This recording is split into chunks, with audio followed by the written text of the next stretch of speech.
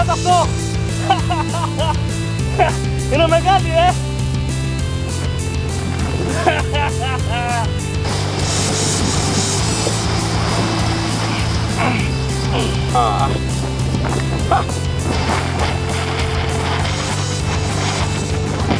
Πάω το νεράκι που θα βραχώ, είναι σίγουρο. Αλλά όπως λέμε εδώ στην Ελλάδα, αν δεν βρέξεις κόλλο, δεν πιάνεις ψάρι. Yes.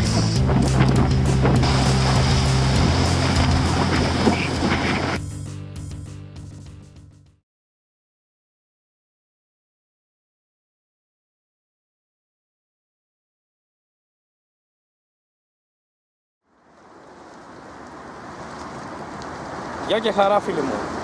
Σήμερα θα μιλήσουμε για ένα κομμάτι του deep spinning, το οποίο αφορά τις συνθήκες και το σημείο που ψαρεύουμε. Συχνά, επειδή είναι μια απαιτητική τεχνική και σχετικά δύσκολη, επιλέγουμε σημεία τα οποία είναι συνήθως με πλάτη τον καιρό, ώστε να έχουμε πάρα πολύ καλή βολή και να έχουμε και τέλεια αίσθηση του τεχνητού.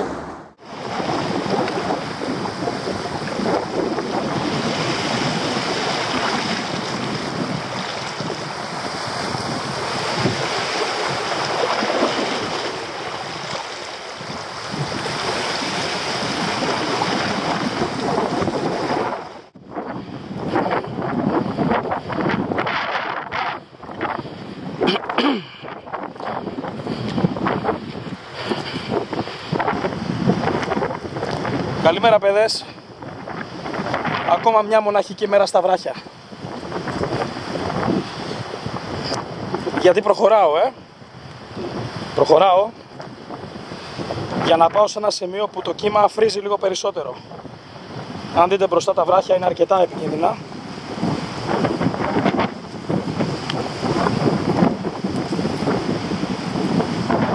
Ενώ δεν υπάρχει ίσιο πάτημα, οπότε πρέπει τα μάτια μου να είναι συνέχεια κάτω. Για να δούμε. Δοκίμασα στην επίνεμη πλευρά του κάβου χωρίς κανένα αποτέλεσμα. Η μέρα έχει περίπου 6 μποφόρ, 5 με 6. Έτσι έλεγαν οι προγνώσεις και έτσι βλέπω κιόλας ότι ισχύει. Και γι' αυτό θα κινηθώ, αφού είδα ότι στα ήρεμα δεν υπάρχει ενδιαφέρον, θα κινηθώ στα πιο αφρισμένα νερά. Προφανώς δεν είναι και η καλύτερη μέρα σήμερα, οπότε πρέπει να εκμεταλλευτώ και το παραμικρότερο ατού, προκειμένου να έχω τουλάχιστον κάποιο αποτέλεσμα. Δεν μιλάμε για κάποιο ψάρι τέρας, αλλά τουλάχιστον κάποιο ψάρι. Για να δούμε.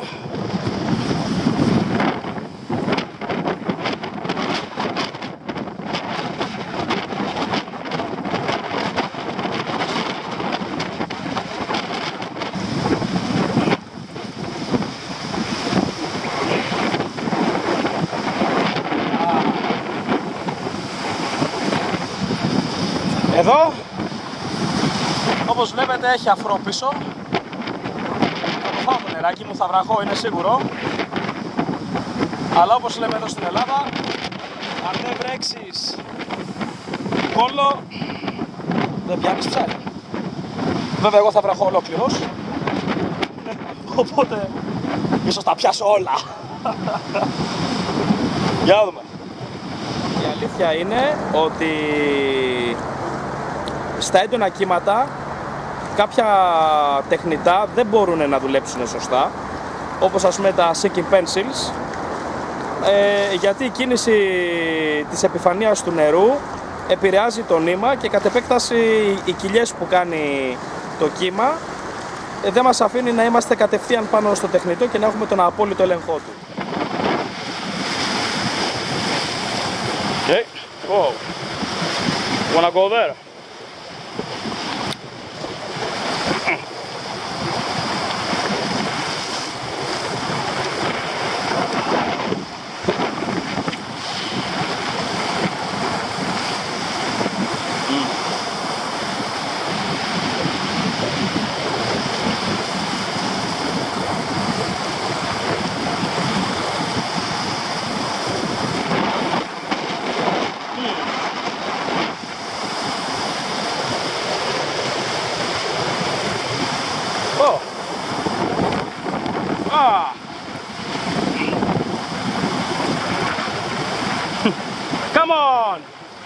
Come on the fall.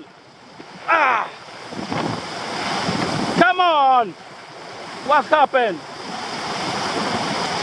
Bonitos, absolutely bonitos. Ah!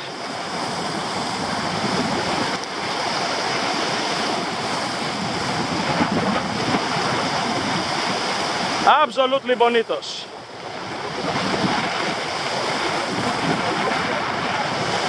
Yes. Absolutely bonitos. Okay.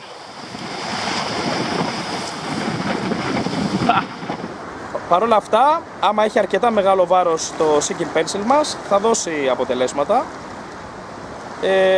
Όμως ένα ψαράκι με γλώσσα σίγουρα έχει πολύ καλύτερη απόκριση, επειδή η γλώσσα πιάνει νερά, δημιουργεί αρκετά μεγάλη αντίσταση και μπορούμε και έχουμε έτσι ένα καλύτερο έλεγχο.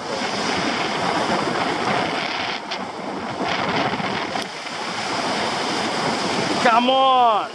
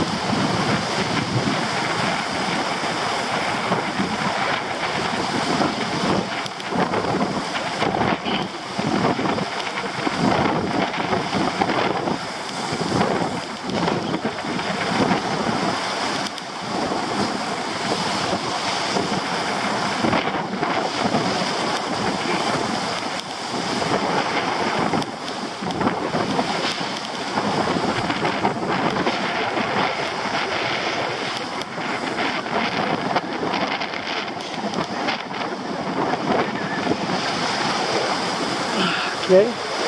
Ha. Whoa! Whoa! A fucking big one.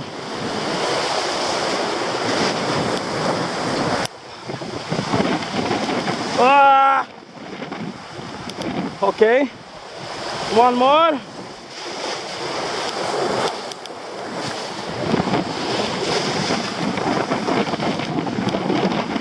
Ah!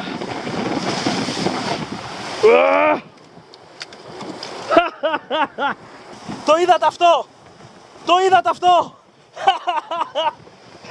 Είναι μεγάλη,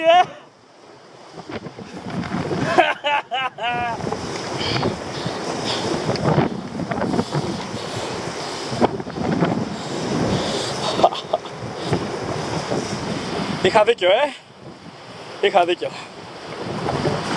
Συχνά, πολλές φορές, τα ψάρια βρίσκονται στα κύματα και στα αφρισμένα νερά, διότι εκεί πέρα τα επίπεδα του οξυγόνου ανεβαίνουν και δημιουργούνται οι κατάλληλες συνθήκες για να κυνηγάνε τα μεγάλα ψάρια.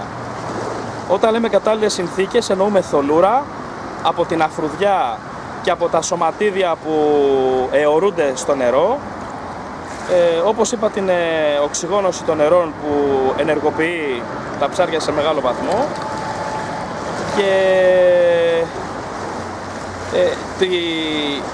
η μεγάλη φασαρία που δημιουργείται από τα κύματα που χτυπάνε στα βράχια δημιουργούν ιδιαίτερο θόρυβο που κατ' επέκταση μέσα στο νερό καλύπτει τις κινήσεις των μεγαλύτερων ψαριών.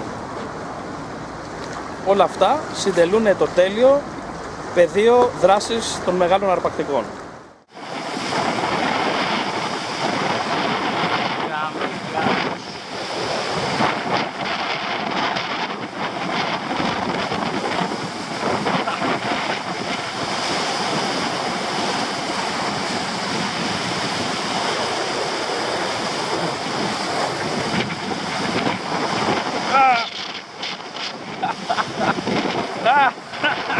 Μην φοβάστε τα κύματα, ναι, θα βραχείτε, αλλά συνήθως θα πάρετε και ψάρια.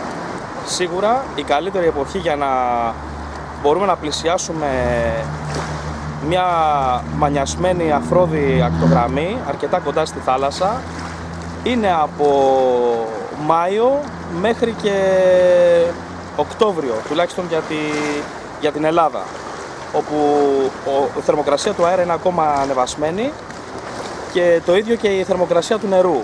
Οπότε και να βραχούμε λιγάκι, πιο πολύ ευχάριστο είναι παρά δυσάρεστο.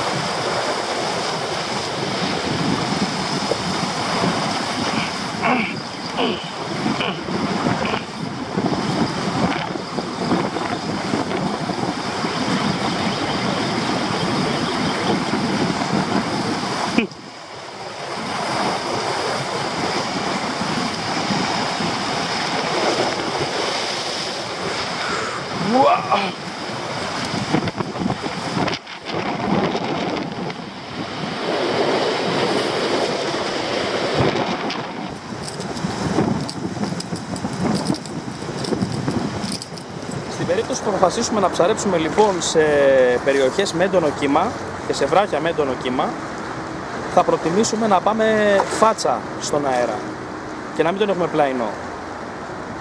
Μόνο έτσι θα μπορέσουμε να έχουμε λίγο καλύτερη βολή και λίγο καλύτερο έλεγχο του τεχνητού.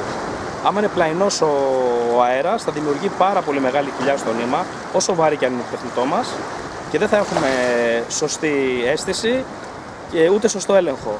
Οπότε προτιμάμε κόντρα καιρό παρά πλαϊνό. Κοιτάμε λοιπόν την ακτογραμμή, βλέπουμε πού είναι τελείως κόντρα ο καιρός και πάμε και προσπαθούμε εκεί πέρα.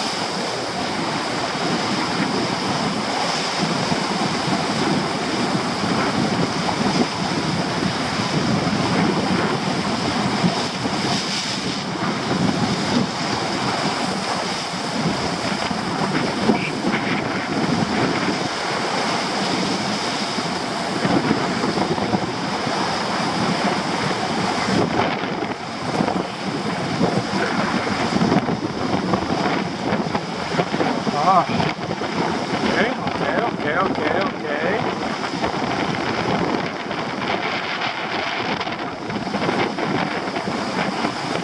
Come on. Okay, another.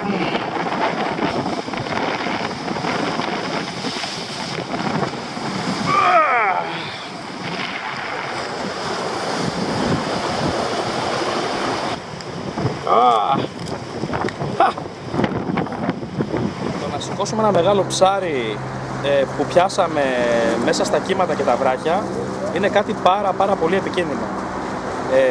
Σε καμία περίπτωση δεν πρέπει να ξεγελαστούμε και να πλησιάσουμε πολύ κοντά τη θάλασσα, εφόσον υπάρχουν μεγάλα κύματα, διότι αυτό μπορεί να μας φέρει σε κίνδυνο. Ένα πλαϊνό κύμα που τυχόν μας ευνηδιάσει μπορεί να μας οδηγήσει μέσα στο νερό μαζί με τον εξοπλισμό και το ψάρι, το οποίο είναι το λιγότερο. Το να πέσεις μέσα σε μια μανιασμένη θάλασσα σε κοφτερά βράχια εγκυμονεί πάρα πολλούς κινδύνους και πρώτο και βασικότερο τη ζωή μας. Οπότε δεν ρισκάρουμε 1000 φορές να χάσουμε το ψάρι στο σήκωμα παρά να καταλήξουμε μέσα στη θάλασσα. Σε εκείνη την περίπτωση θα είναι πάρα πολύ δύσκολο να καταφέρουμε να βγούμε έξω και σίγουρα όχι χωρίς να τραυματιστούμε. Οπότε πολύ μεγάλη προσοχή. Όταν τα κύματα είναι μεγάλα, αναγκαζόμαστε και ψαρεύουμε σχετικά μακριά από την άκρη των βράχων.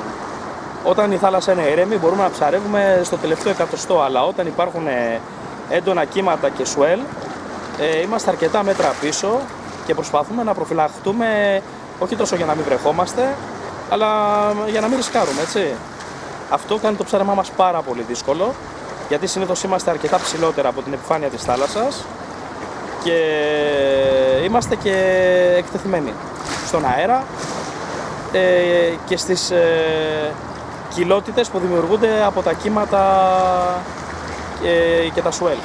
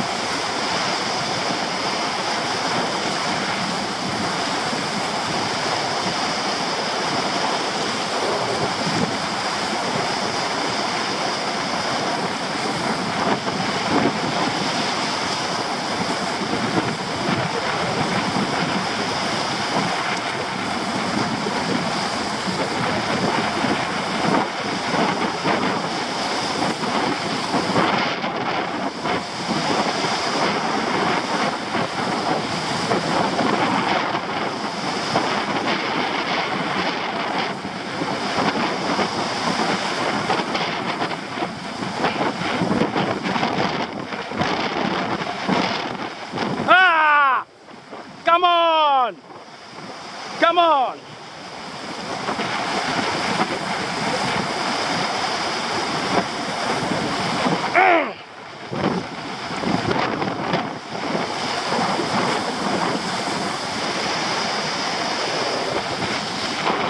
Come on! Yes!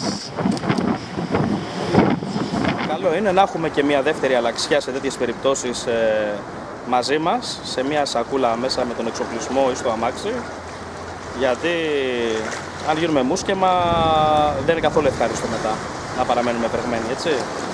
Καλό κακό έχετε και κανένα ζευγάρι κάλτσες και κανένα ζευγάρι παπουτσάκια στεγνά, καλό είναι.